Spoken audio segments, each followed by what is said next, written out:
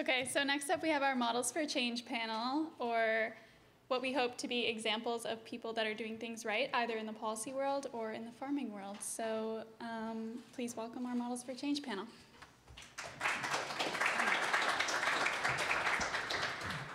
Good afternoon.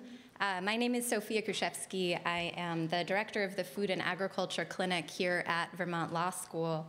Our clinic is one of a very small number of law schools in the country that are devoted exclusively to the law and policy of food and agriculture. And we work with farm and food clients at the state and the regional and the national level to answer their questions related to regulatory compliance, to support their legislative and administrative advocacy efforts, and to develop educational resources for the farmers and farm workers and food businesses in their communities. And our work regularly reminds me that each farm and each community is unique, and there's no one single approach that we can expect to work everywhere, whether that's in agricultural production or whether that's in our approach to our laws and policy. And so I'm just delighted to welcome this panel to Vermont Law School, which is focused on exploring different approaches to this question of reconciling agricultural production and farm viability with environmental constraints and environmental goals. And so we have a diverse array of speakers here to share their experiences and observations in agriculture and environmental law from the South, from the West, and from here in the Northeast. And so we'll first hear from Lee Miller, who is a lecturing fellow of law in the Duke Environmental Law and Policy Clinic, who also farms in Hillsborough, North Carolina. And then we'll hear from Phillip Chavez, who has been involved in production agriculture for most of his life and currently is the managing partner for Diamond Day Farm in Colorado and a partner in Mohawk Valley Farms in Yuma, Arizona. And then last but certainly not least, we'll hear from Lisa McCrory, who is a consultant, teacher, activist, organic farmer, and co-owner of Earthwise Farm and Forest, which is just down the road in Bethel, Vermont. So I'm keeping their bios short. You can read more about them in your pamphlets, but also just to give them more time to share with you about their farms and their work. And then after we hear from them, we'll open it up for questions and discussions about these approaches that they share, about ideas that they spark for you, additional challenges that remain, and then what opportunities these challenges might present. So without further ado, I'll turn it over to Lee.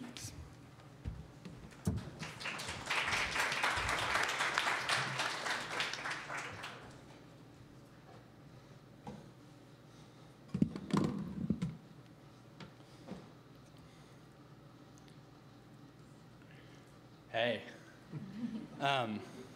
So you've stuffed yourself with a fabulous lunch and you've heard a lot of amazing speakers and you're ready for the weekend, and I get it. But I'm going to try and keep you awake by really taking you on a kind of a breakneck ride. So I'd say buckle up. And that's because I'm going to talk about hogs in my home state of North Carolina. I'm going to tell you about how they are raised, the environmental and health consequences. I'm going to give you a brief history of the failed policy efforts to mitigate those harms. And I'm going to tell you about a couple of more recent legal strategies that may be making some headway going forward. And then I'm going to zoom out and try and connect hogs in North Carolina to the other issues that we've heard about today. So bioenergy, we just heard about, resilient ag, and of course climate change. So that'll give me a chance, I think, to share my hopes and also some of my very significant fears about the torrent of research, of policy, and above all, money that is coming down the pike and that's about to be thrown around as agriculture really becomes a focus of climate mitigation strategies. Okay, does that sound good? Swine in North Carolina are an environmental, health, and justice problem, and they're a wicked problem. Let me give you some background on that to start. In 1982, there were more than 11,000 swine farms in North Carolina. Then came the boom of consolidation and industrialization. By 1998, there were fewer than 3,000 operations left, and we were producing more swine than we had been in the early 80s. And in fact, we were responsible for about 95% of the growth in swine nationally over that decade and a half. The 2,300 or so operations that remain today rely on the lagoon and spray field system. You might be familiar with it. Basically, hog waste is flushed from confinement barns into unlined earthen pits where it digests a bit before it's sprayed using what amounts to industrial sprinklers, sprayed by what amounts to industrial sprinklers onto nearby cropland. So there's an image there. For reasons that include the construction in the 1980s of the world's largest swine processing facility in Tar Heel, North Carolina, the real kicker is that these operations are heavily concentrated in a handful of poor counties in the coastal plain that's down in the southeast there, where the most prominent geological features are their sandy soils, high water tables, and proximity to the coast. For those of you who are not familiar, I'm going to take you on a quick tour through some of the harms that are caused by this particular production system at this particular concentration, because you don't really see it anywhere else in the country, quite like it is in this part of North Carolina. So I'll start with some of the classic environmental harms. Water pollution. Lagoons can flood in adverse weather events and run off into surface waters. Waste can leach through lagoons into groundwater and reach surface water through hydrological connections. Oversaturation of spray fields can lead to runoff into surface water, and surface water contamination, of course, affects wildlife and leaves residents unable to fish or otherwise use and enjoy those public waters. Air pollution. CAFOs emit volatile organic compounds like dimethyl sulfide and ammonia and particulate matter. And a lot of this gets blown out of the barns by these huge fans. Third, not jumping ahead. Third, antibiotic-resistant pathogens and the antibiotics themselves can travel through both air and water vectors. And fourth, and this is not a comprehensive list, we're moving quickly, these facilities create nuisance conditions for the neighbors who live next door to them, and I'll say a bit more about that in a minute. Okay, human health, especially the health of people who live in these communities. A recent Duke Health study found that living near a swine CAFO is associated with higher mortality, higher hospitalizations, and greater rates of disease. So this particular study found that residents living near a swine CAFO had higher rates of all-cause mortality and infant mortality, higher rates of mortality from anemia, kidney disease, tuberculosis, and septicemia, and higher rates of emergency department visits and hospital admissions for low birth weight. And they found that these outcomes were worse still among groups that were living among the highest animal densities, basically per square kilometer. That's how they measured it. And I mean, it's easy to get lost in the jargon and these statistics and these studies, but if you think about it, what I'm really saying is living near a swine CAFO is killing people. That's what's coming out of this work from Duke Health. Okay, that leads me to this. We cannot understand the harms of this system, the lagoon and sprayfield system, without understanding their disproportionate impact on communities of color. We cannot. This is a classic environmental justice, really an environmental injustice situation. So the map that you're looking at overlays industrial hog operations, which are the black dots, and I apologize, it's probably hard to see at the back, over the concentrations of communities of color in red. If you could look underneath the black dots, you would see a whole lot of red, but the density of these CAFOs is such that you can't really even see it on this map without zooming in quite a bit. For many years, a University of North Carolina epidemiologist named Steve Wing, who passed away a couple of years ago, used community-based participatory research to document the effects of swine CAFOs on communities in eastern North Carolina. And he showed that people of color are much more likely to live near industrial swine facilities. And specifically, the proportion of people of color living within 3 miles of a swine CAFO is 1.46 times higher than for the non-Hispanic white population. It's about 1.5 times higher for black folks, and it's about 2.2 times higher for Native Americans. And as Dr. Wing concluded, quote, "This is a spatial pattern recognized as environmental racism. This will in turn this will turn out to be important in a minute when I'm going to talk a little bit about some of the new legal strategies that folks, including the Duke Environmental Law and Policy Clinic, where I work, have been using over the past couple of years. But first, I want to tell you a little bit about what hasn't worked, because the sad fact is that 30 years of efforts to regulate have essentially failed to stop and let alone reverse the environmental, social, and human health problems caused by the lagoon and sprayfield system. So starting in the early 90s, counties and local citizen groups attempted to stop the influx of swine CAFOs using zoning and other local challenges, but they ultimately failed at the hands mostly of state preemption. Meanwhile, a couple of catastrophic lagoon breaches and hurricanes in the mid-1990s caused the governor and, let's say reluctantly, the legislature to take notice. We live in one of those weird purple states where we often have a Democratic governor and a Republican legislature. Take that for what it is.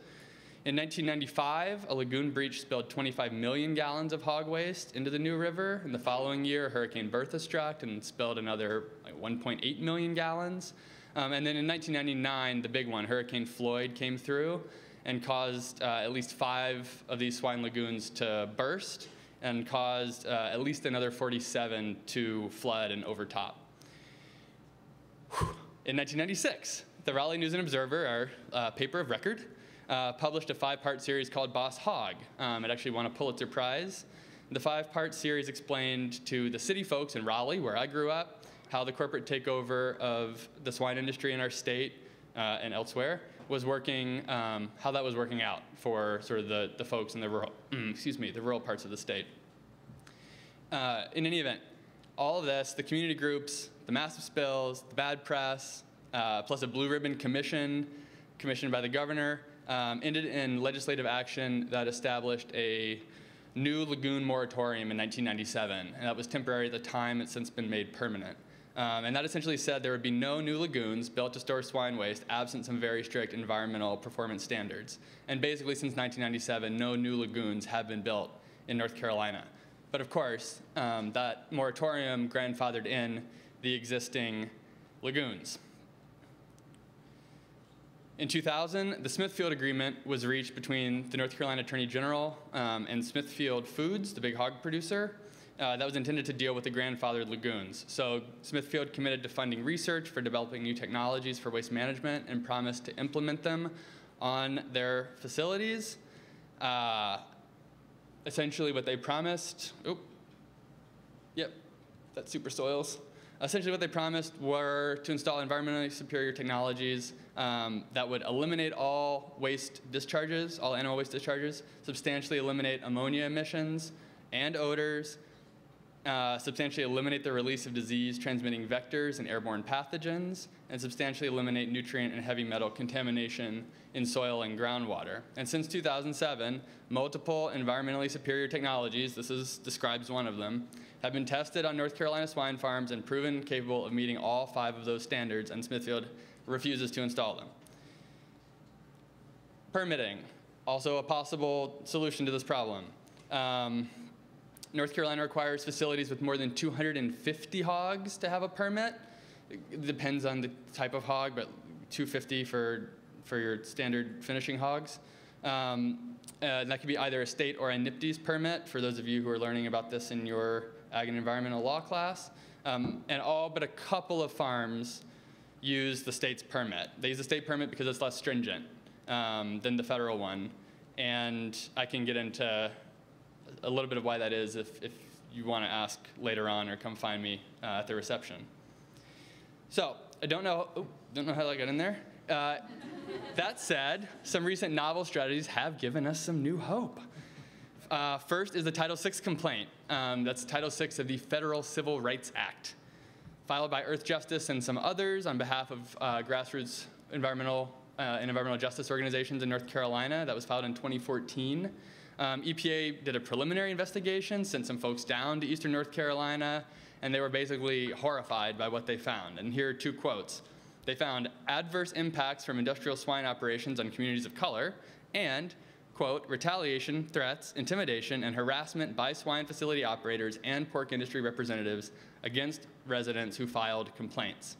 In 2018, DEQ, that's our state environmental agency, settled. And there are some meaningful positive steps that are coming out of that settlement. We shall see where that leads. Okay, some of you may have heard of our nuisance suits. In 2014, plaintiffs' attorneys brought 26 cases on behalf of about 540 neighbors of swine CAFOs in federal court, almost all people of color. The cases are against Smithfield, interesting, not against the contract growers who grow Smithfield's hogs, And the cases are pure nuisance law.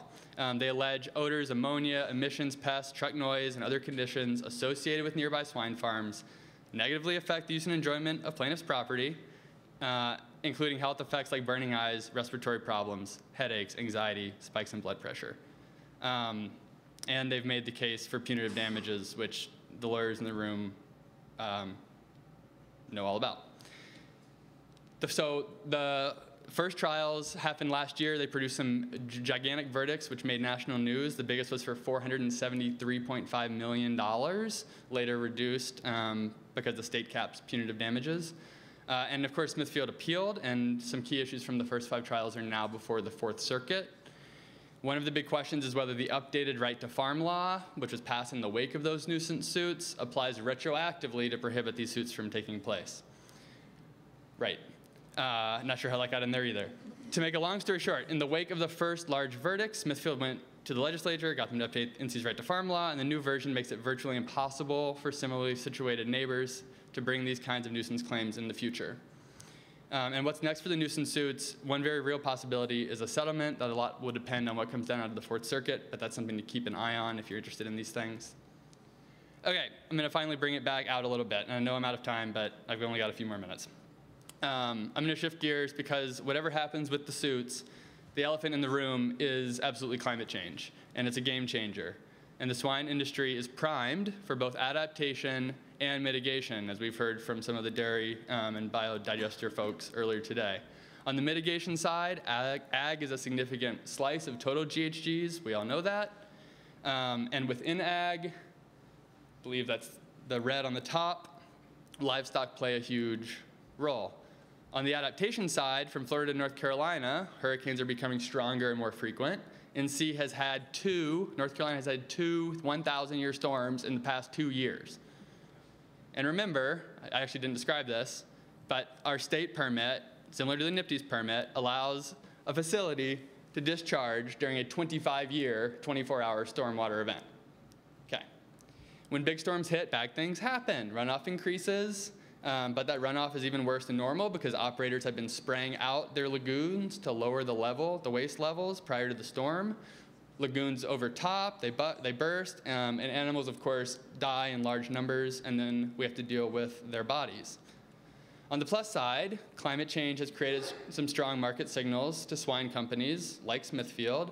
So this is a picture from the Walmart Gigaton project. North Carolina also has a renewable portfolio standard, which has helped. We just heard about how that can, the effects that can have in a state. And there are growing opportunities to sell carbon credits from manure management practices into voluntary markets, like in California, like in New England, if some changes are made in RGGI. As a result, Smithfield, for its part, has responded by promising some large investments in retrofitting existing lagoons with anaerobic digesters that can produce energy. So this is a map of biogas potential. And Smithfield says it's taking the steps partly to meet the goal of reducing greenhouse gas emissions 25% by 2025. And it also says that in partnership with Dominion Energy, it will spend $250 million to build biogas infrastructure over the next decade. It's a big chunk of money. All this is promising to a point. I believe that the current approach for addressing climate-related concerns on swine farms is unlikely to improve the other environmental, health, or justice problems, and may, in fact, make them worse. And that's the key tension that I want all of us to grasp. That's the point of my talk. Smithfield's plan to install ADs on existing lagoons does not come with any plans, none, to implement the environmentally superior technologies mentioned in the Smithfield Agreement. And we just have to remember that waste-to-energy technology is not the same as environmentally superior technologies and does not address the environmental and public health harms associated with the lagoon and spray field system. Perhaps worse, waste-to-energy technology by itself may make impacts of the lagoon and spray field system worse. For example, by applying additional pressure down on these unlined lagoons, by concentrating available nutrients in the effluent that then gets sprayed because you're not volatilizing some of it like you would be in an open pit, and by increasing the ammonia and nitrous oxide emissions on hog farms. It seems that the distribution of biogas may impose additional disproportionate burdens on communities of color. You have to get this stuff off the farm somehow.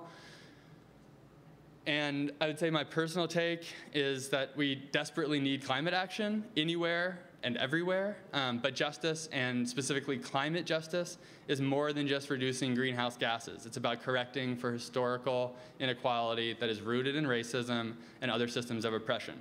So, I'm already over, so I'm just gonna keep going. We lost a panelist, so we have a little extra time, I was told.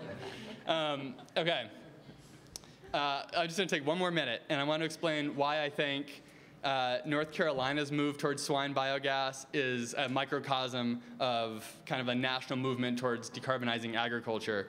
And we all know that there's huge and growing investment in limiting greenhouse gas emissions and generating carbon credits through agriculture.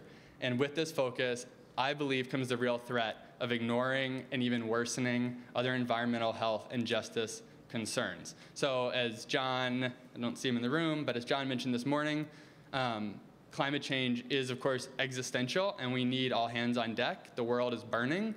If we're going to have swine CAFOs, if we're going to have the lagoon and sprayfield system, we sure as hell need to capture the methane. The big question is, as agribusiness figures out how to make money off of climate mitigation, what is their responsibility to fix the pre-existing and ongoing environmental harms that they are causing? And that's not an idle question, because it's happening now.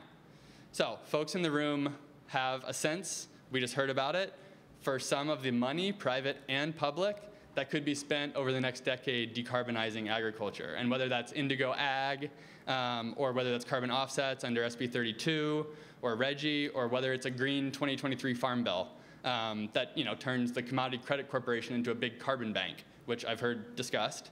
The issue is the same. If you set up a system that rewards farmers or agribusiness for growing a hell of a lot of any single commodity, you will get a monoculture producing that commodity, even if that commodity is carbon offsets. So again, as John spoke about so compellingly this morning, you cannot maximize both ecosystem benefits and food production. And I think my point is really that when you break that down and look inside of environmental and ecosystem services potentially provided by agriculture, you can't even maximize all of the environmental benefits. You can't maximize all the environmental benefits, period. And at least not within the sort of dominant agribusiness paradigm that we're living under, at least in North Carolina. There are always going to be trade-offs. In the case of hogs in North Carolina, paying for carbon mitigation actually makes a broken system that is poisoning our water, air, and bodies more economically viable. It puts money back into those farms. And if you care about small and medium farms, about farms that have been farming small O organically, or agroecologically or regeneratively, then I think you should bring a healthy skepticism to the coming tide of interest in ag as climate mitigator. Done right, it can boost the incomes and the resilience of folks who are farming responsibly, but it can just as easily contribute to the widening inequality gap between farmers who are making it and farmers who aren't, and it can drive further consolidation. Like many of you, I believe in resilient ag and for paying farmers for all ecosystem services, not just carbon mitigation. And like many of you, I believe that agribusiness should be held to account when it causes harm. And we are going to have to fight for those principles in the coming years, even as we fight like hell to decarbonize agriculture. And that's what I hope you take away. Thanks so much for your patience. That's all I've got.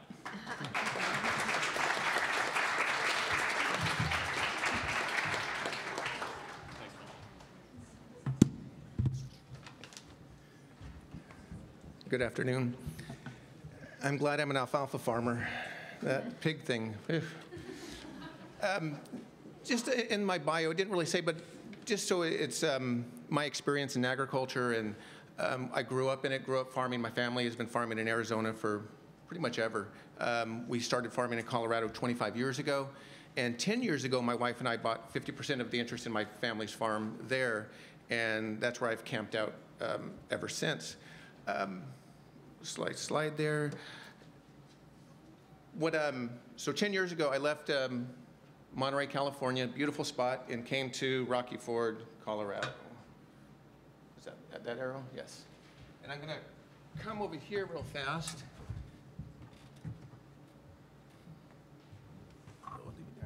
as I was driving from California, 22 hours, and this is the front range of Colorado. The Kansas state line is down there a little bit. Pueblo is here, Colorado Springs, Denver. All those cities are dependent on Colorado River water through diversion dams, the Trans Mountain water. And the one thing that was the most shocking, I had been there once or twice before, but literally living in this place. Up here, 40,000 acres of farmland bought out by the city of Colorado Springs for the water. And that was about 30 years ago.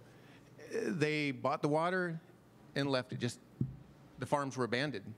This whole county, Crowley County, Colorado, you can read about it in the internet. The economic, it's dead. The whole town, there's nothing there. There was now when wind blows, it's just a catastrophe.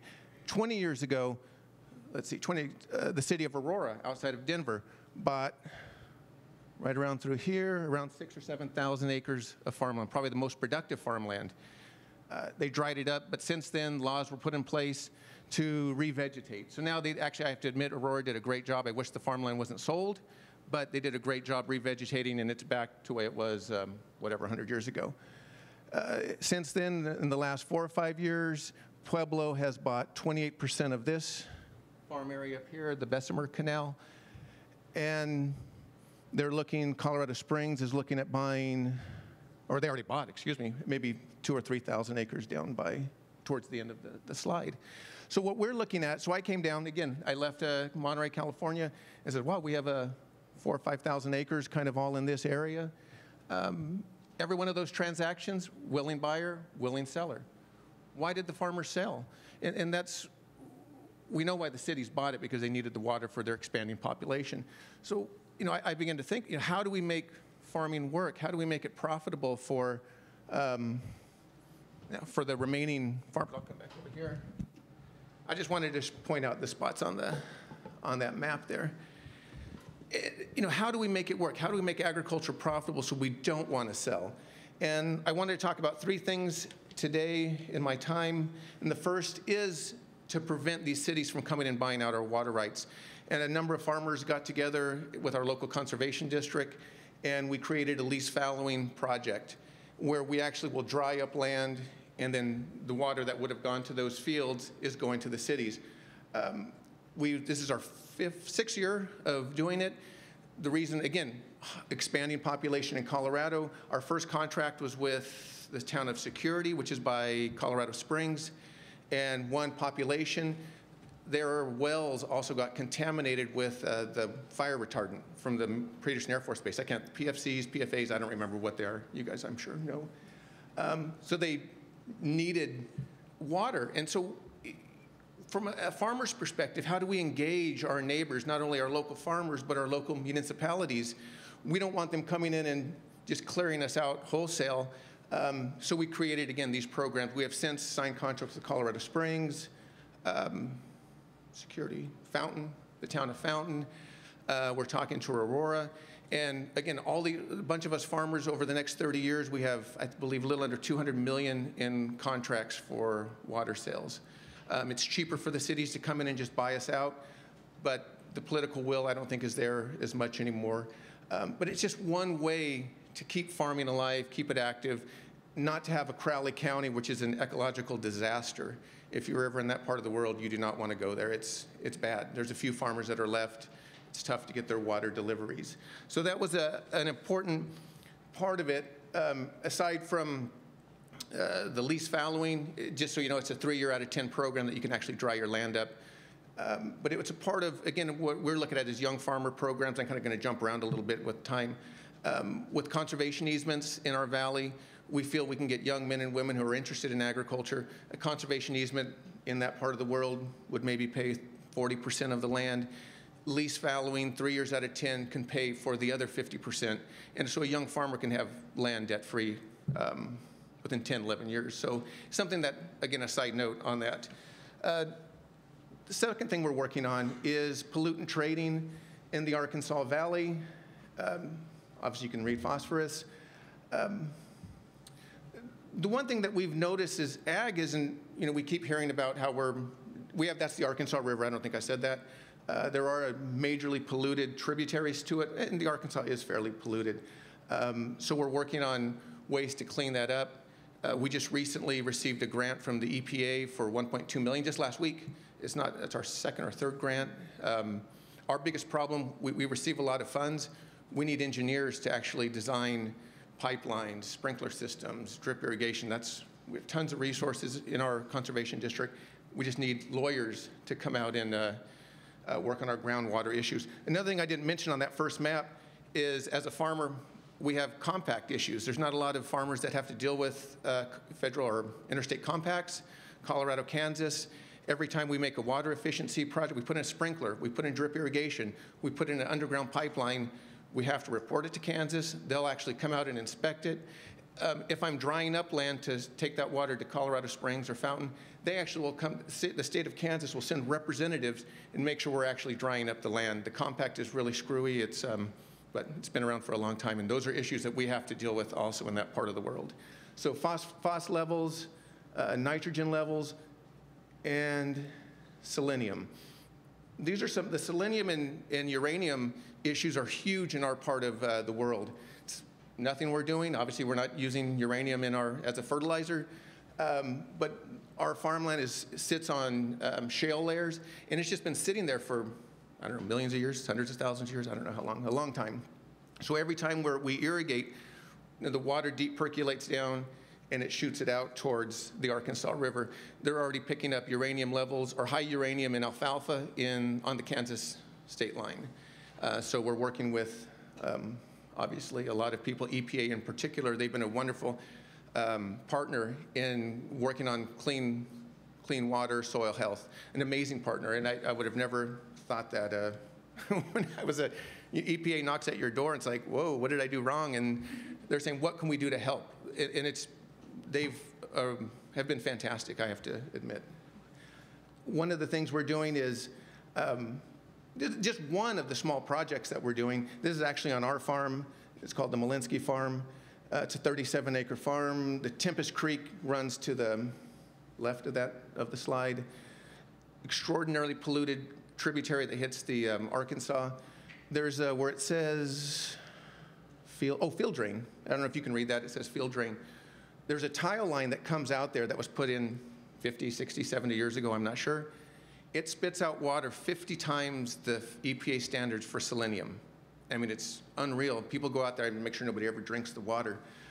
So that's one of the projects we're working with EPA. They funded drip irrigation on that field, and then I since have added drip to the other ones.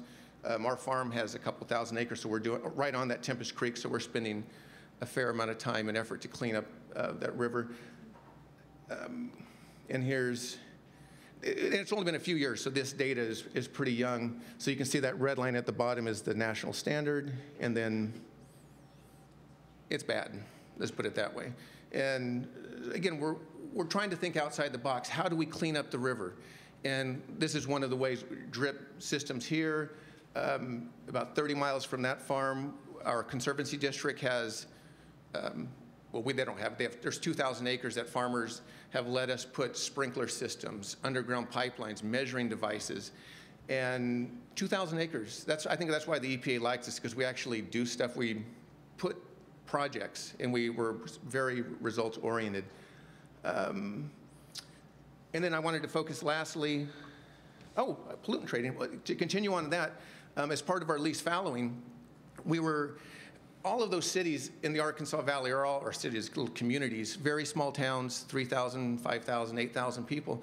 Virtually everyone is under variance with their waste treatment facilities, and that's one of the things we're working with them.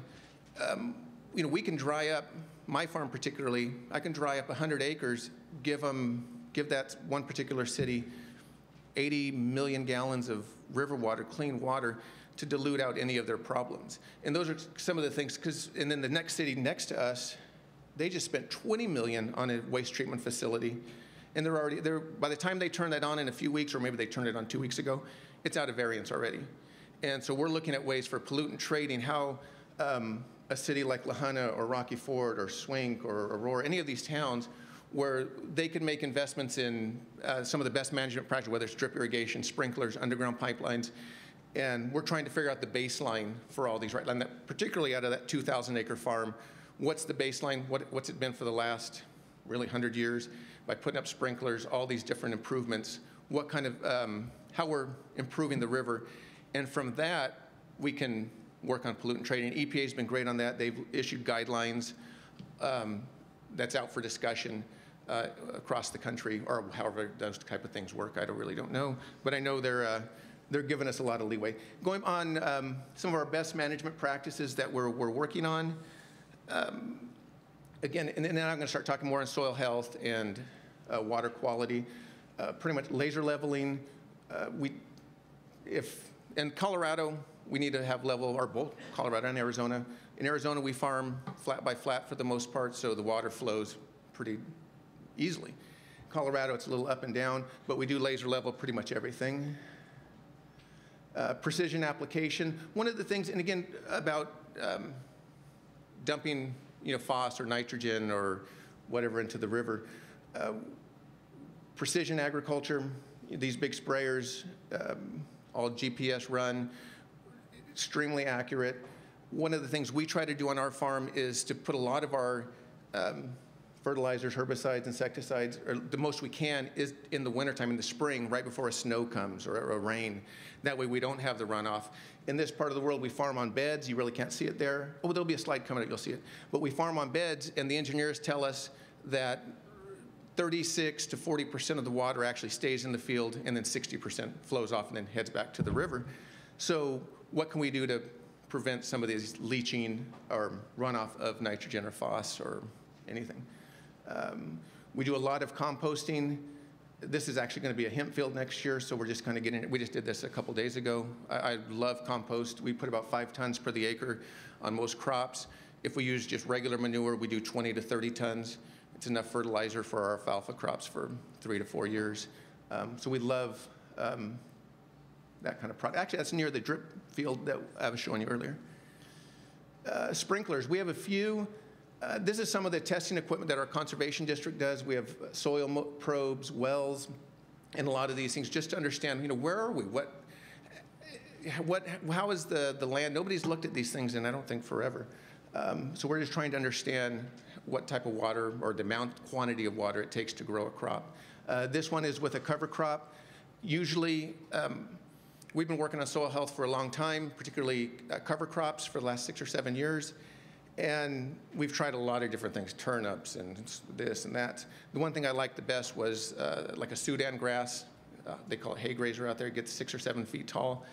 I have zero patience. I want to get our organic matter up. Right now, when we started 6, 7 years ago on these type of projects, we were at 1.8, 1.9% organic matter.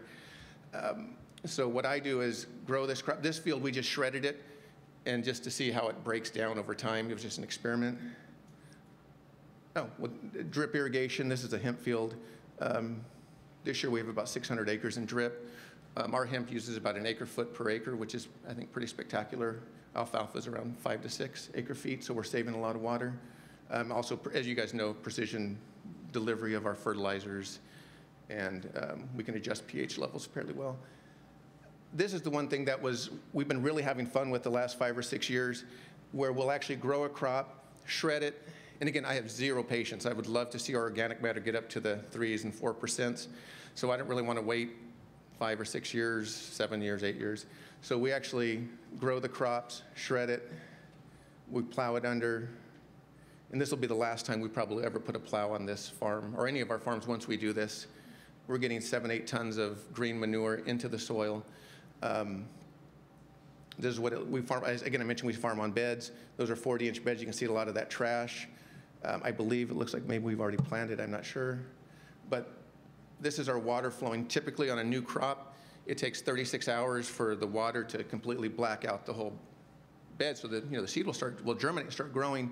And you can see it's already blacking out with all that organic material in there. We're doing this in 12 to 16 hours. We're using half the water. We're not getting the runoff. Erosion out of these fields. So it's been pretty exciting, some of these projects. One of the things we worked on this year, again, on no-till, again, soil health. How do we get our regenerative practice? How do we get our soil better? And we custom built and I wish I had more of a close-up, but this was what was this? Oh, this was a hay grazer field. And again, we farm on beds. In the past, you'd go out there, or even today, you disc, you rip, you plow. I mean, you just go through, every time you just take all these steps through a field. And so we built this implement, and actually it's on the beds, just moves the dirt 3 inches one way and takes it back so it breaks up. So again, we're irrigated. We have to have a path for the water to flow. And so within 24 hours, this is the same field, we're already planting. The tractor on the right is just cleaning the furrows a little bit better so the water will flow. So we're actually rotating our crops. You know, wasn't that big a field, I think it was a 20-acre field, but we're moving through these fields a lot quicker, not disturbing the soil. Our goal has been, you know, bring earthworms back, again, we all know that these practices, these soil health practices, this has been fantastic. This is a game changer for us to be able to go through it's pretty amazing, I think. And I think that's it. Yeah, there you go.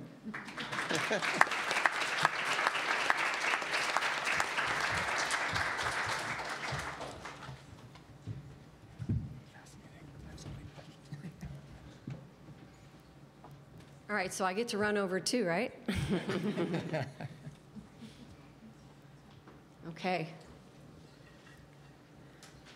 Hi, everybody.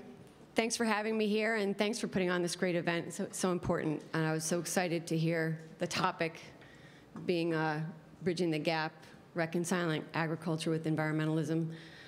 My name is Lisa McCrory. I have a farm in Bethel, Vermont, about 12, 15 miles from here. So it was an easy commute, didn't need any food or lodging compensation.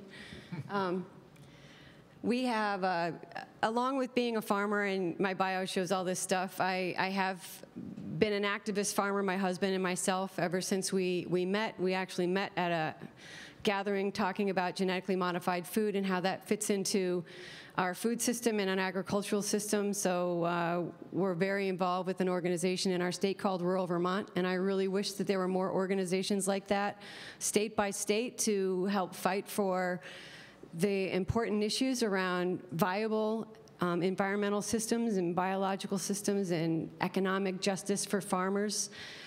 What you're going to see with our farm is a it's beyond small farm. I would call it a micro farm.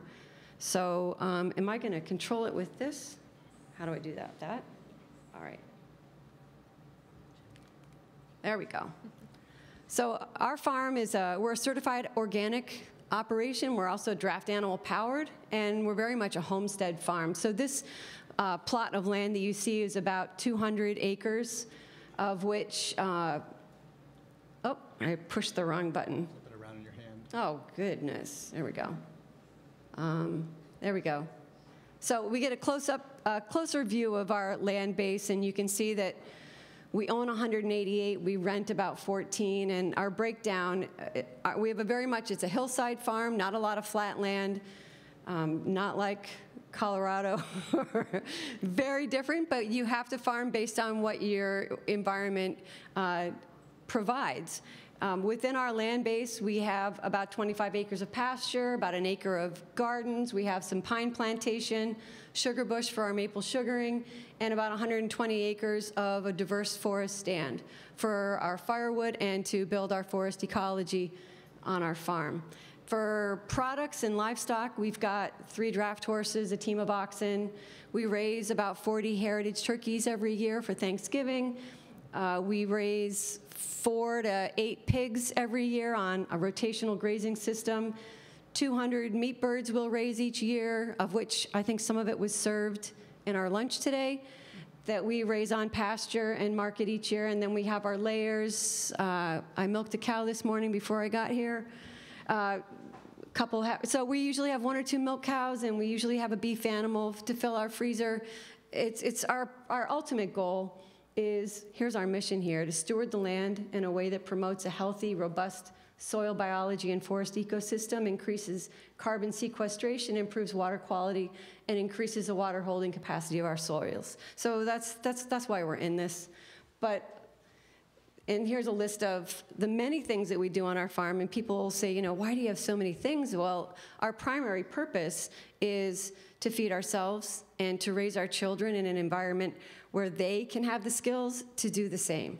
So this is our own, this is our weapon of survival, right? This is things that we all knew how to do if we lived in the United States 100 years ago, 150 years ago. I would say most of us here would have had an agricultural background. Now, we're less than 2% of the population. So my husband and I, when we met, we knew that what we really needed was to have a land base where we could feed ourselves and we could understand that system, and we could bring our kids up in an environment where they knew how to do that as well. So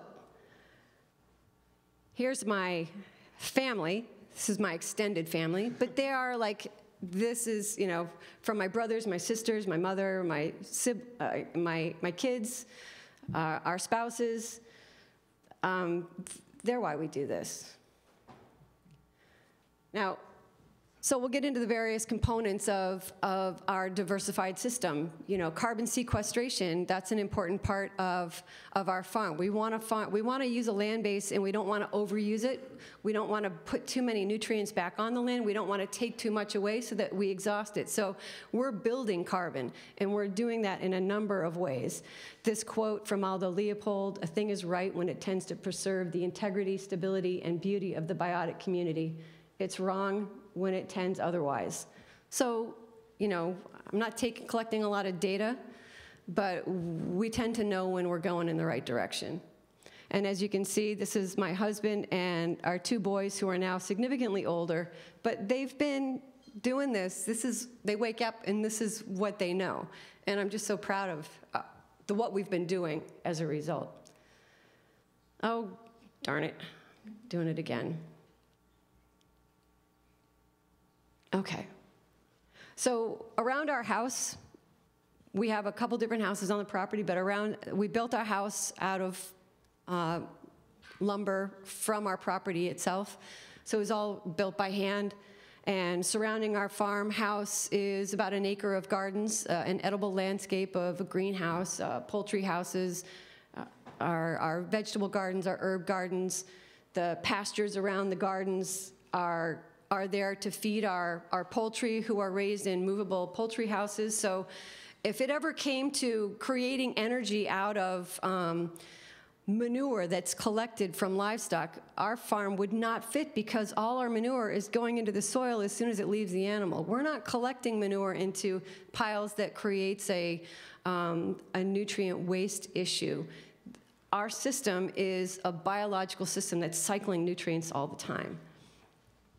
Come on, okay, went too fast. Our gardens, one thing I really got interested in a number of years ago by being involved with an organization called the Bionutrient Food Association is really looking at how to not disturb the soil. So with our gardens, we use a lot of raised beds so that the only type of disturbance that we're creating is where the vegetables are going to get planted. And in between the rows, it's all sod. So if I'm using any fossil fuels, or it's going to be using a weed whacker to mow the grass down in between. But that is going to contribute a lot to our water consumption needs. We don't need as much. We really count on rainfall to water most of our gardens. And when we don't capture the rainfall from the sod, we've got a few locations on our farm where we capture water off our roofs, and it goes into containment vessels that can then irrigate different parts of our farm. And you see we've got a picture of our pastured pork and our pastured poultry. The pork we use as rotivators. So if we've got some pine plantation that we have a 5-year plan where we're going to be turning that back into pasture. And so the pigs play a really critical role in turning up the soil so that we can establish some new grasses and forages where otherwise it would have been raspberry bushes and tree saplings and stuff like that. So they do a lot of rotivating for us. We follow up with a little broad seeding, broadcast by hand. We don't have any big pieces of equipment aside from our livestock. So it's very much a labor of love. We go at a much slower pace. It's kind of the way I like it. And And then with our chickens, we usually try to find a location where do we need some extra nitrogen, where do we need some extra nutrients, so that we can move those meat birds in an area to really increase the fertility of that area. Some of our restrictions might be predator issues. You know, we have working farm dogs that protect us in the farm and the livestock, but if we go too far away from where the dogs are planted, then we can have issues that might steal some of our precious cargo. So this next picture is another great example of carbon sequestration. You see our small group of bovine are grazing a plot of grass, and if you see the lighter grass in front of the picture, that was yesterday's feed. So they get 12-hour pieces of pasture. They're on, they're off. They harvest, they leave manure, and then if you look at the root systems next to that, you'll see what we're looking for is building root systems similar to the mass that's over there to the far right. That's what we're doing with a good regenerative grazing system. And I'm going to move a little faster because I got the 5-minute mark, but I'm going to go over, what, 15 minutes? Keep going. Less time for questions. Right. Using our animals, you know, again, we're trying to not rely so much on fossil fuels. We use our draft horses and our oxen as a way of moving timber and mowing fields, doing as much motive power from our livestock as we can. And in exchange, what they're also doing is they're out there grazing, cycling nutrients for us. They're grazing areas that I couldn't possibly plant something in. So when we talk about number of farming acres, when we look at those statistics, I was never good at multiple choice questions or exams because I'm like, what does farming mean? I mean, how are you actually determining what farmland is? And then you'd have to go into those deeper levels. But where these guys are grazing, I don't think you'd be calling that farmland. I think you'd be calling it, you know, I don't know what you would call it in legalese, but they're able to capture and cycle nutrients in areas where I wouldn't be able to do it otherwise. And so they play multiple roles for us on the farm. Water systems are really important for us too. The picture to the left is child labor, unpaid, making sure that our animals are getting water. The scene to the right is the situation that does not happen on our farm because we make sure that the water comes to the livestock, whether it's coming from a water source that we've captured or it's not going to come out of a brook or stream. We're not going to let our animals go into a pond or a brook or stream to create erosive situations like that.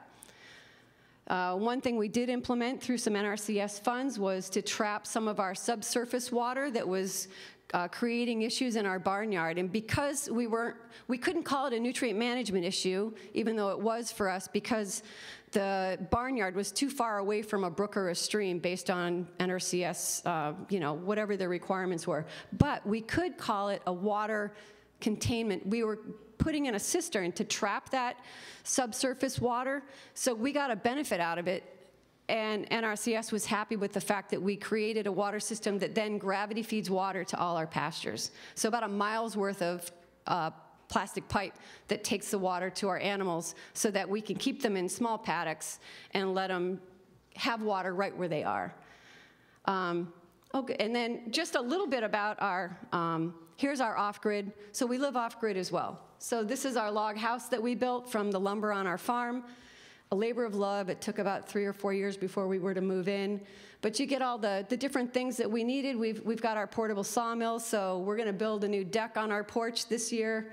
Can't do it until my husband harvests the logs, and then we've got to mill the logs. You know, it's not just going to the you know, store and buying your ingredients. We've got to harvest it and prepare it. So it's more of a process, but we embrace it.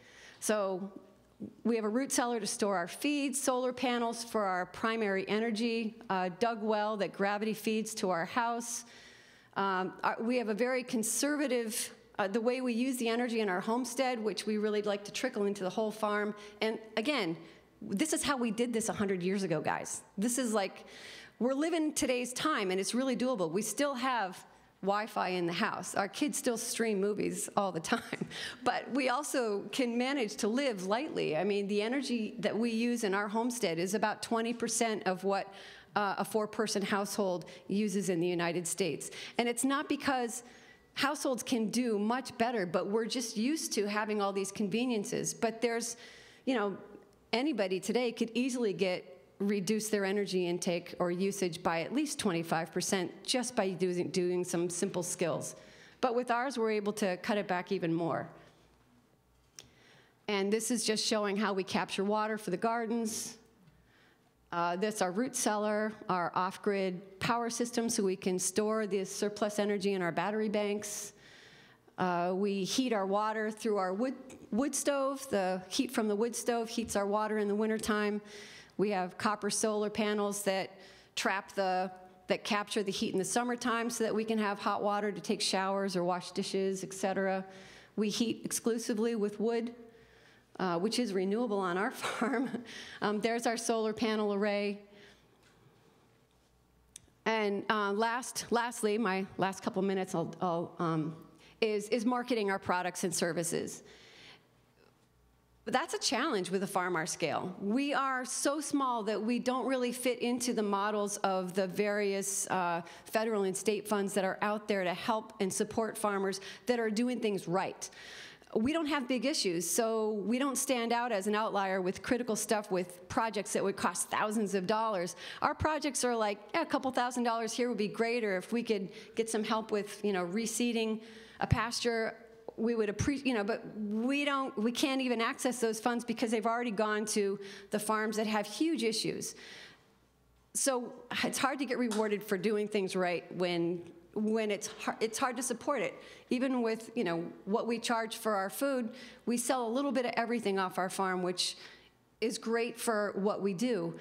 But we're also, we know what it costs to make what we make. And our prices don't compete very well when you've got those industrial farms selling things for half the cost. I mean, our chicken is $6.50 a pound.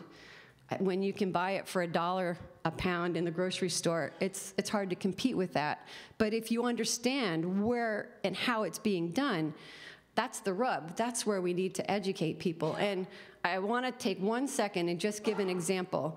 I have a friend of mine who lives in a very visible area in Huntington doing amazing things with his small-scale farm. His biggest issue right now are I'm going to just say, vegan interest groups that think that his animals are outside being abused and neglected because they don't understand what they're seeing. So it's taking a lot of time on his part to deal with law enforcement and to try to educate neighbors that don't understand and don't want to understand because they have issues with people consuming meat. So we not only need to educate ourselves again as to how food is raised and how food makes it to our table so that we can make sound decisions. We've also got to support people when they're doing things right. And when we see animals out in a pasture, if you don't understand, have a conversation. But anyway, my friend has got some issues. And I welcome those kinds of conversations at our farm, but I'm grateful that I don't have to spend countless hours doing that when I've got things to do.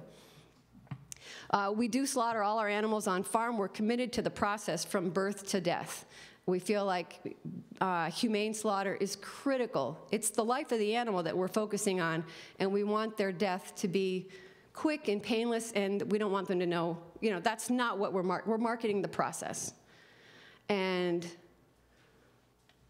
we have a real intimacy with our food system.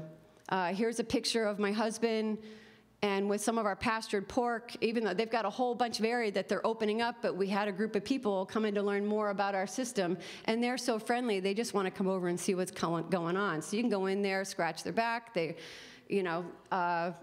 picture on the left that's me milking the cow. That's what I do every morning. Hand-squeezed milk, it's the best. On-farm slaughter, again, our annual beef animal raised on 100% grass, slaughtered on farm, marketed, thankfully, to rural Vermont. We can now sell animals in quarters instead of having to sell the whole animal to one customer. Lots of legislation that's helping us out, but it takes a lot of work to keep those liberties available for the small-scale farmer that can't afford to jump through all the hoops that an industrial farm needs to do. And we do a lot of education on our farm. One of your law students is there holding a chicken. And I will say, shout out, Lancy. And then also, I would say I've also got my daughter in the audience. She's the next generation. And to talk about this being a success, we don't make a lot of money doing what we do, but she's coming back to the farm. She wants to do this. So shout out to Thule as well. So I think this is my last slide, and this just summarizes the challenges that I feel that we face as a small-scale farm that's intimately tied with the environment and the landscape. This, I think, is what you want, but how can you support us? Because we need your support. It's hard for us to qualify for conservation grants, as our farm projects are small, and most of the funds are allocated to projects on larger farms. The funds just run out, as was said earlier. Our costs of production require that we charge a price that's high enough to cover those practices. Sometimes it's too high for people. Working with a dynamic biological system, it's important to maintain a diversified landscape. Monocrop reductionistic forms of agriculture do not fit in our farm model. And yeah, our management and our products differ from those of the large farm model, and that's not a message that's immediately understood, but I hope that these discussions and this level of understanding will happen on a broader, and I think we need to get this started in the school system. I'm on the school board, which I felt like I needed to do. I needed to play a role and represent the needs of, the messages that might come to me. I don't really have the time, but I need to make the time. And so that's my contribution to my community for now. So that's it. I think, did I go over as much as you guys? Did I good? Okay, good. Thank you.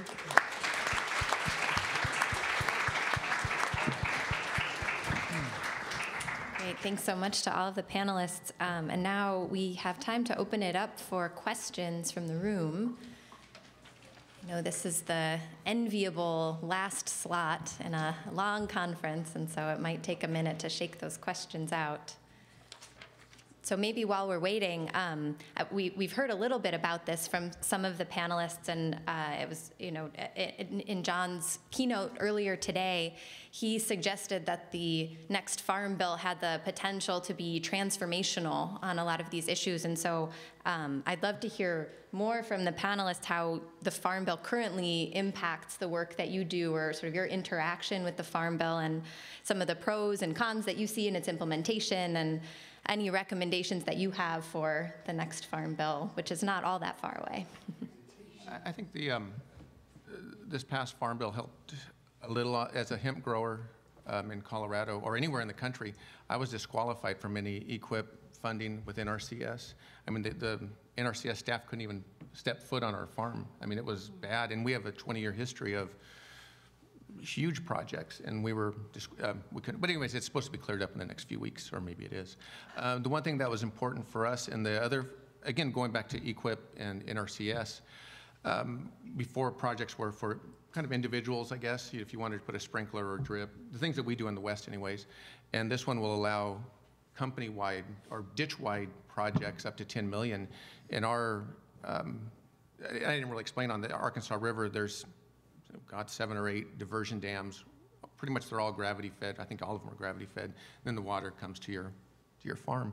Well, our system was put in 1884, and there hasn't been a whole lot of progress since then. And we're hoping to, and that's huge for this Farm Bill, to be able to put on big projects, conservation, measurement. We have no idea. Every farmer's entitled to their specific amount of water. We don't even know if we can even do that today. So that's great for us, I think.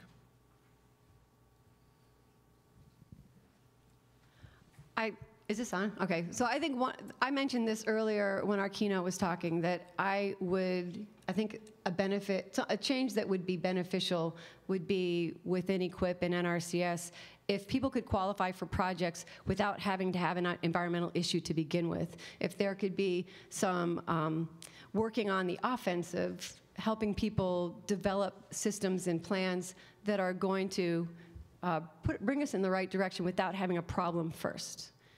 That would be a really big deal. I think this is an excellent point. It's dangerous to ask me an open-ended question about the Farm Bill because it's one of my favorite things to talk about.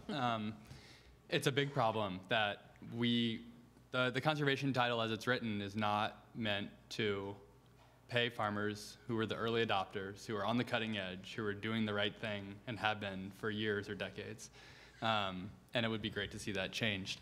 I think, to keep my answer short, one of the exciting things about this conversation around the 2023, 2024 Farm Bill, whenever it does come, that I would love to hear us start talking about is what it would look like to replace the Title I and crop insurance programs with an actual green payment program, and really put incentives out there through the way that we're paying the largest producers to start adopting these practices. And there's a lot of work going on in this field, and I'd love to talk with folks about it if they're interested in that. But you're seeing some of this around the margins already. So, Iowa has a pilot right now where they're basically cutting $5 off your premium subsidy per acre if you'll plant cover crops. That's like a pretty big sea change from where we were a few years ago when farmers were essentially prevented from planting cover crops if they wanted to qualify for crop insurance. But things like that are moving in the right direction, and I think we could go a hell of a lot further. I have a question. Hello, my name is Mithil. I come from Maryland, so we have a lot of poultry on the Eastern Shore. I was just wondering if you guys were familiar. I know Maryland has a program because we just Googled it, but I was wondering if you could speak more intensely to that region and the poultry industry and their potential. I think it's like swine is definitely something that we talk about quite often. I think poultry is a little missed sometimes. I don't know. That's my personal thought, but. Yeah, that seems like it's for me. So right, specifically in Delmarva, right? And it's Okay. So the peninsula that comes down. That's where Yes, most of the poultry has been concentrated. And my understanding, I haven't worked in Maryland, but my understanding is that things are getting better, in large part because of some nutrient caps and trading that's gone on. A lot of payments for things like cover cropping. I know at least at one point Maryland was paying farmers like 2 or 3 times the EQIP cost share rate, the standard rate, to plant cover crops. That makes a big difference. So maybe we can chat a little bit afterwards. I know that we are dealing with poultry in North Carolina. If I could bring the map back up that showed where all that concentration of hog CAFOs are, that's exactly where poultry are now moving in, and often on the same operations. There are poultry houses going up all the time, and we're talking million, even 2 million bird operations, almost all broilers and a lot of turkeys. So yeah, let's connect afterwards and we can compare notes. Does anybody else have any questions? Okay, there you go. Thank you. Cool beans. My question is for Lisa, and I was just wondering, I know you talked about it's a lot about a labor of love and how you're a small farm but you're making a lot of amazing efforts in conservation. What would be your kind of advice to larger farms and industrialized farms to adopt the same kind of philosophy that you have on your farm, even the smallest of recommendations? I think a lot of these larger farms are tied in with a lot of debt and a lot of equipment, a lot of investment that they need to pay back. So they're almost locked into a nightmare. And without, it's hard to turn the ship around. And to say, but on the flip side, I gotta say that I have seen a number of large-scale farms make adjustments and turn what might be a confinement operation into a grazing operation. And there's a lot of paradigm shift. There's designs that it doesn't happen overnight. And as they get better and see the results from those management changes, then they can start to shed some of those pieces of equipment that they might not need anymore. But if we're talking to, even if it's a 200 cow dairy, If you're talking about larger industrial farms, I don't have a lot of personal exposure to those being in Vermont, but it doesn't happen overnight, you know, because not only do people need to acclimate to new ideas and new ways of thinking, then they go through a process of feeling like what they were doing before was wrong, and they start to, you know, you get the shame, you get the anger, you know, you get a lot of emotional stuff that can get tied in with it as well.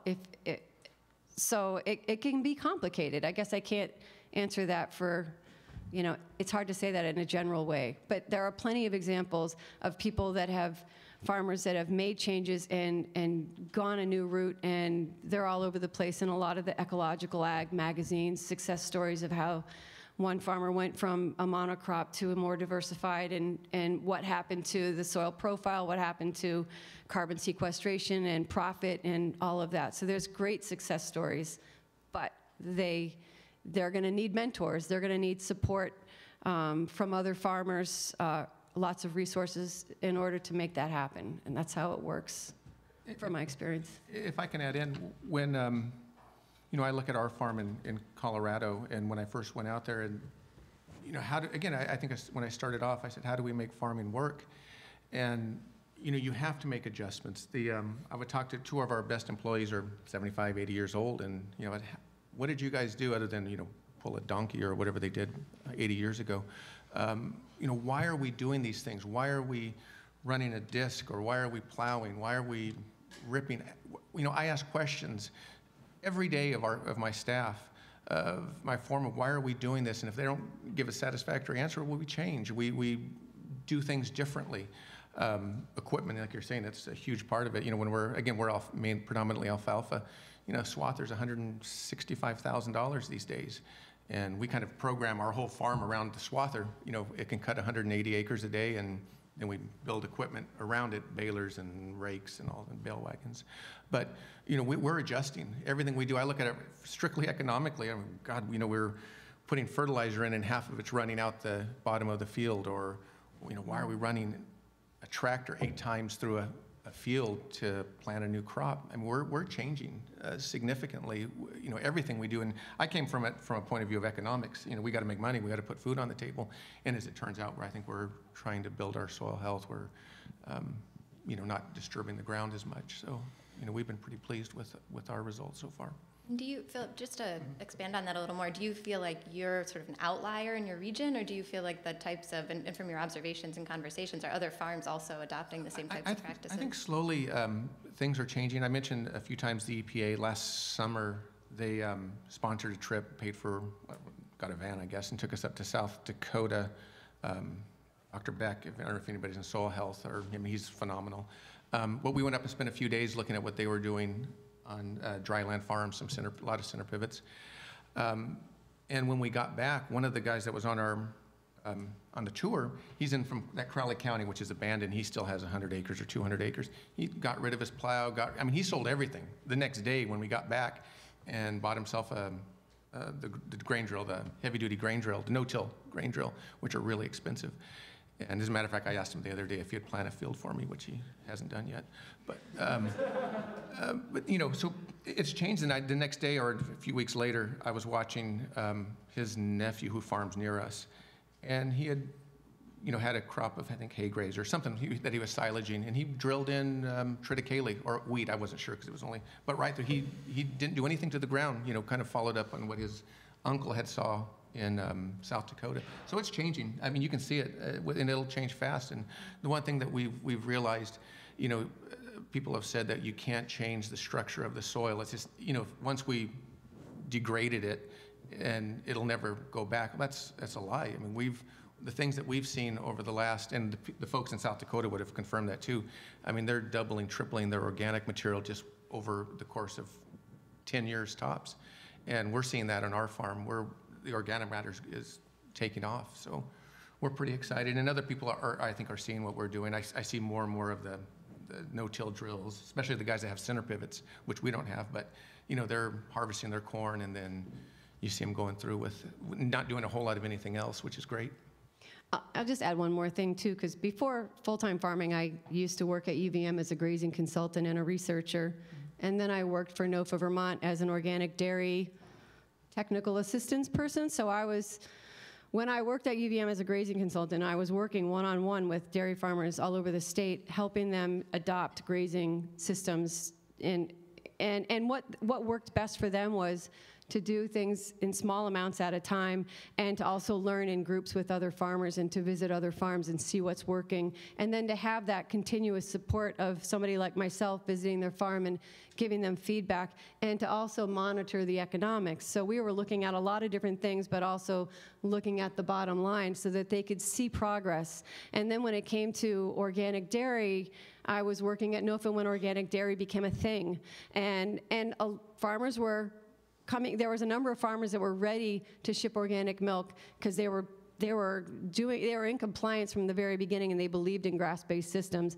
But for the next farmers to come in that needed to make a lot of changes, the major incentive that helped them jump on and agree to start trying changes was knowing that they were going to get paid what they needed in order to make those changes. There was an economic incentive for them to ship organic milk, so they started grazing their animals better. They moved to organic grains. They started looking at animal health practices that they weren't familiar with already. But all those changes were incentivized with an economic opportunity. So that was a very important part for a lot of the changes that I've seen. Are there other questions? Great, Genevieve. I think this is a question mostly for Lisa. We talk about community scale a lot, community solar, especially in renewable energy. And with your discussion about the marketing challenges, I'm wondering sort of what opportunities you see for community marketing, and also sort of what the challenges to doing that are.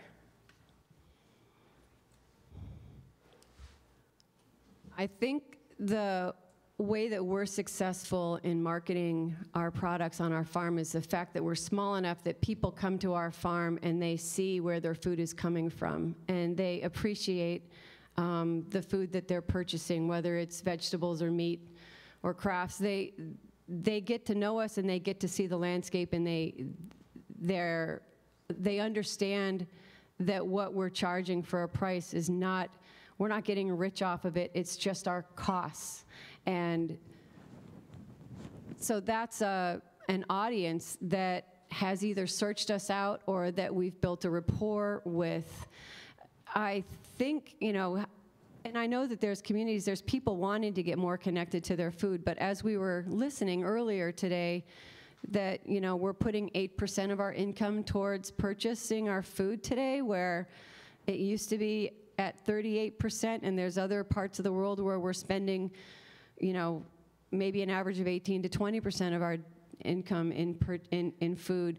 We're in a cheap food system, so there's a lot of paradigms that need to be changed, and a willingness to also realize that what you're putting in your body is creating that body. One of the other speakers was saying that every 7 years, all your cells have been replaced and renewed. So if you think of your body as a temple, and what you're putting into your body is actually creating more cells that are going to replace those old cells, it becomes more important to know what you're putting in your body. And those small community market groups, I think would work as long as those discussions continue to happen, and to really see, when you buy a package of meat in the store, do you really visualize that animal, that was an animal that was walking, maybe even a month ago?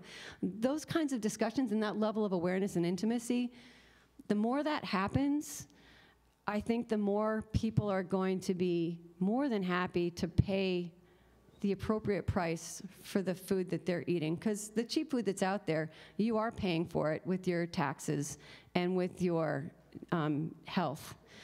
You're paying for it. It's just not as obvious when you're purchasing the product from an organic farmer or a regenerative farmer like myself. I hope that answered your question. I don't know. Is that for me? Oh, I guess we have one more question. Sure, we have time for one more. I just wanted to ask whether, Lisa, whether you feel that the new consolidated school systems actually are promoting this philosophy, or are we creating better consumers?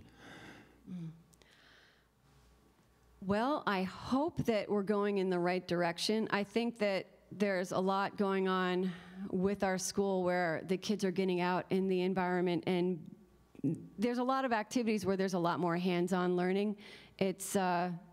And within our school system, there's a lot of local purchasing. There's a lot of creative food being served to the kids. I'm not seeing as many local field trips. I'd love to see more of that. Whether it's improving, I think it's at least staying where it was before. And I think as the school, it's only been we're in its second year of consolidation. So I think that it will get better over time, especially if there's people like me on the board nudging those issues along, and people like you as a taxpayer and coming to meetings and asking those questions. Thank you. The other thing, I just want to mention this, and I'm speaking really out of sheer ignorance. So I really don't know what I'm talking about. But do you think that the way horsepower was converted to apply to engines, and it really came from a horse, and a person computated that mathematically? I was wondering if we could apply a figure to our energy input. I mean, for every person in the world, in the sense that we are all occupying the planet, and we all have a certain amount of energy that we're putting in, and then you computate what, like for instance, the San Joaquin Valley, they're getting subsidized water that the taxpayers are paying for that water in California. That we should have a rate of the impact that we have on our planet and the amount of energy that is being spent to get this result of what you call an efficient operation. I mean, you should have some way of addressing what efficiency really is. As far as human peace of mind, I think a farm produces a lot more than just the product that they're selling. It's a calming influence on people, and I think there ought to be a rating that if you're using a third world country for your labor to build your boots or whatever, you should have to account for that. Right, I agree. There should be some formula. And there should also, when you buy food, there should be a barcode so that you could swipe over it and see the life of that animal, or know how that crop was raised, and just get a snapshot of it so that you can really make a good judgment call of, do I really want to eat that? Do I really want to support that industry? And the same with materials, clothes that you buy, where did that, energetically, where did that come from? And does it balance out on a net positive, or is it drawing from us psychologically, emotionally, or on an economic scale? I mean, Peter, I think you should work on that. I think we're out of time, so we're going to thank our panel again for their contributions today. And I know we have time in the reception to keep these conversations going, so thank you all. Thanks, Sophia. Nice to meet you. You brought up a couple times wondering about programs to support folks who are already. So we just wanted. Is this off again? Yes. Yes. Because, I mean, that's what that's intended to do. And that's, Okay. that's through state funding, right? No, that's NSCS. Well, Okay, so we just started, we worked with thank you all for coming. and applied for a number of things, and they And didn't thank have you enough again to our funds for- speakers and our They had enough moderators. funds for a Thank couple you. things, so we gotta, So we're done. but we didn't, Yeah. we were, so It's we'll be fine. able to implement a few things You should next ask for spring. the conservation. School, MCSP. Yeah. It's something that hasn't been used in a while. Pushing it out. And it's for people who Okay, we just wanted to thank you all again for coming. Thank you so much to all of our speakers. This was an amazing event. Thank you again to American Farmland Trust for partnering with this. I'll check in with my. And thank you, did you say service providers already? Yeah, thank you again to the service providers. And we hope all of you guys can come to the reception. It's over in Yates. It should be up and running right about now. So go get some more snacks and some alcohol and stuff. Have fun.